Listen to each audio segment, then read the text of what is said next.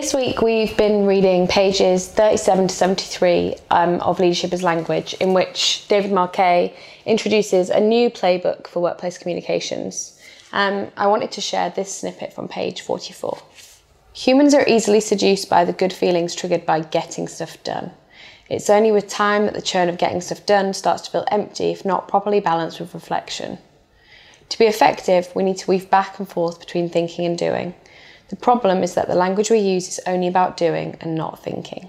If you haven't had a chance to pick up a copy of Leadership as Language yet, I have got your back. I had the pleasure of speaking to David Marquet last week in a book club special edition of the Journey Further podcast. And we spoke about the outdated language that we use in the workplace, as well as the new playbook that we've read about in chapter 2 this week. So it's a great way to catch up, and it's available anywhere you get your podcasts.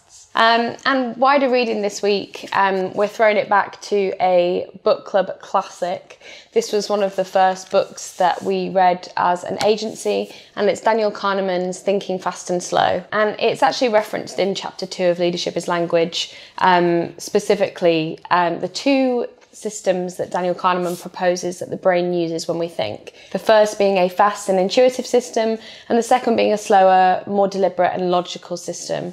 And the book is basically about how both of these systems are integral to the way we think and communicate with others. It is a longer read, but it is absolutely an insightful one.